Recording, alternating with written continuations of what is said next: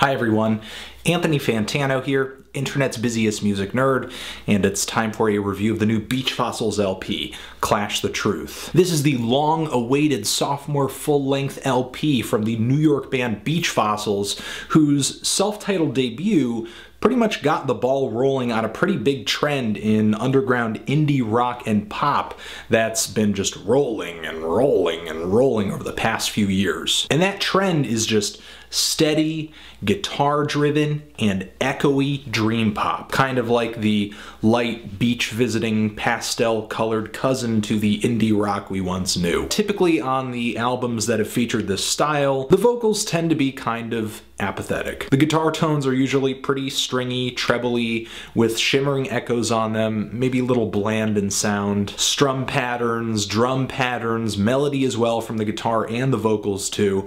They don't really tend to be that, I guess, sort of distinct or flavorful when it comes to composition. To me, this sound has always been fine for a few songs or like a single, but it all kind of tends to blend together in this really sort of unrewarding and kind of boring way when I listen to an entire album of it from beginning to end. This has kind of been the tune that I've been singing whenever I've talked about a record in this style, whether it be in a review or a Why You Know review or a blog post, whatever. And because of this sort of bias and this general uninterest in music that has this sound and this style, I wasn't expecting much from this new Beach Fossils LP. Even though I did like the last EP that they put out, which actually had Wild Nothing on it. However, I have to say with this new album, I'm pleasantly surprised. Not only because I think the band is writing better tunes, the production is better on this LP, but I just did not anticipate the kind of variety that Beach Fossils would bring on Clash the Truth. And the detail too. I mean, for one, the vocals on this LP are way more audible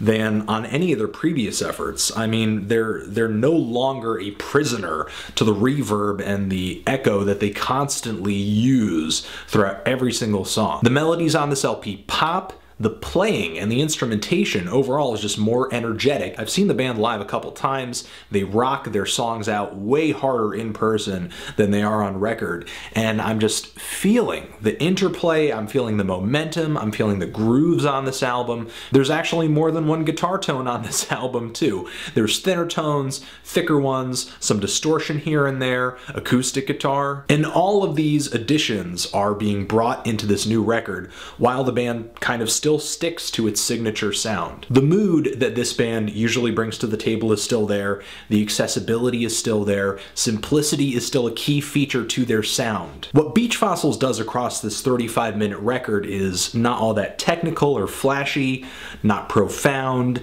not even, I guess I would say, novel at this point, now that we have a bunch of albums popping up in this very same style every single year. But on Clash the Truth, Beach Fossils does some embracing, some soul-searching of their influences, and just end up with a more solid record because of it. The introductory track on here is a bit of post-punk, kind of Joy Division influence, and has these very catchy, chanted group vocals, kind of a mantra. It's a very lively start for this typically sleepy band. And though the song is short, along with a lot of others on here, Beach Fossils kind of have this way of keeping their songs so stripped down, yet so energetic, that the brevity feels so complete anyway, in the same way that a punk band like Wire would. The band kind of continues to put a defining characteristic on every single song on this LP, like the track Generational Synthetic, which has this galloping snare drum, this descending vocal melody that's sticking in my head, as well as some very melodic guitar phrasing over the chorus. And the acoustic track on here that comes shortly after, Sleep Apnea, is a decent song as well.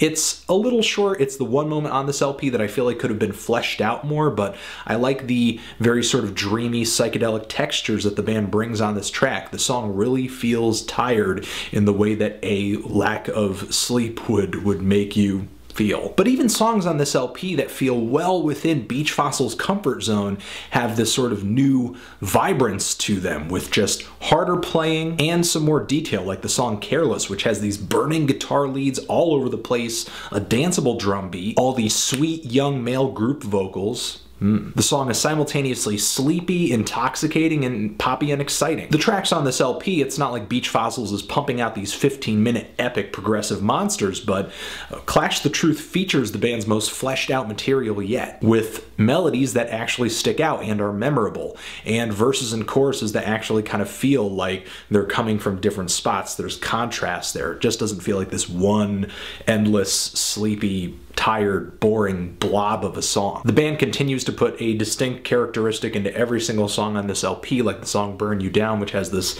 tick-tock tight dance beat. The song Birthday has some sharp biting distortion on it, but it washes over the whole track in this kind of My Bloody Valentine worship sort of way. And the song In Vertigo actually features Kazu Makino from Blonde Redhead on vocals. She slides into the song very nicely, along with the male vocals that the band usually provides. It's sweet to see them kind of tribute Blonde Redhead because they're no doubt an influence. I love the stringy layers of guitar in the song Caustic Cross. They're soft, but they scream out confidently against these very filled drum beats, which hit me and remind me that, man, just overall the drumming on this LP is so much better. There are a few drones on here, a few interludes, which are placed very nicely, not taking away from the momentum of the album, and the sounds that they actually bring forward are very pretty, adding to the dreamy quality of the album.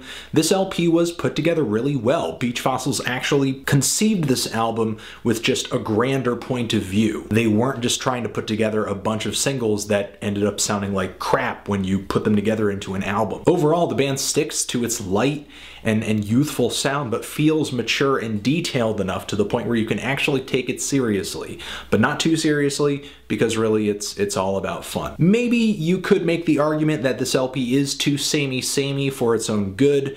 I'm sure that there are going to be some people who are turned off a little bit by the band's constant dreamy sound. But I still find this LP personally to be diverse enough to be enjoyed, and a really interesting crossroads of things like indie rock, shoegaze, dream pop, as well as punk rock. The vocals could have been maybe a bit more distinct, and that, of course, you know, I would love to hear them lay on more melody in the future, but there's not really any huge complaints from me. Honestly, I'm feeling a decent to strong 8 on this LP. If you've given it a listen, what did you think? Did you love it? Hate it? Why? And what do you think I should review next? Anthony Fantano, Beach Fossils, forever.